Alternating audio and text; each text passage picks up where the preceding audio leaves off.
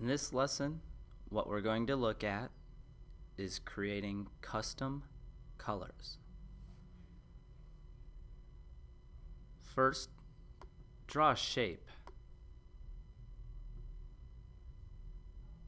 And let's give it a color.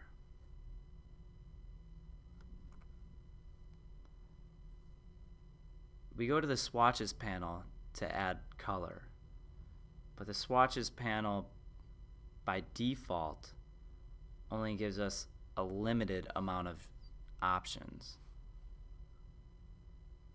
If we want to create our own color, there's a menu with 3 lines and a triangle at the top right of the swatches panel.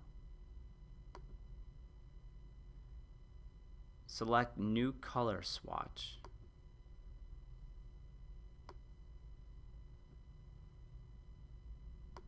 We can adjust it to have our own custom color.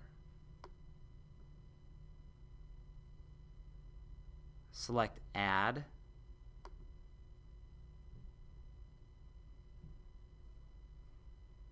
If you would like, you can create several custom colors.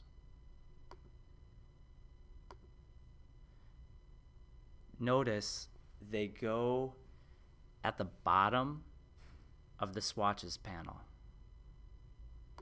and it saves it so I can reuse it over and over.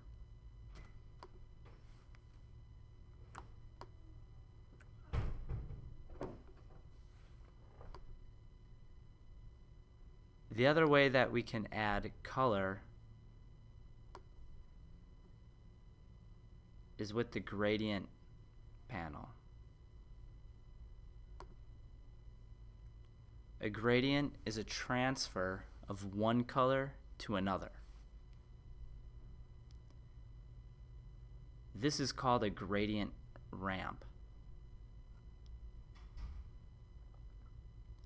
Below it, these boxes are called color stops.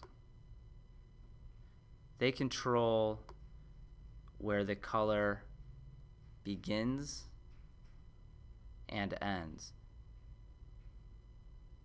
The diamond on top controls where the 2 colors meet.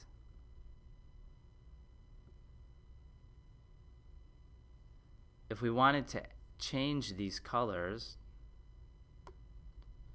we have to be able to see our swatches panel and the gradient panel at the same time. You click on the swatch that you would like and drag it on top of the color stop.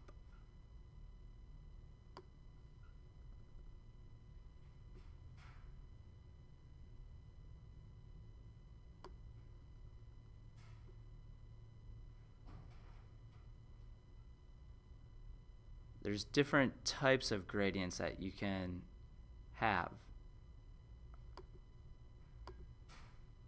Linear and radial.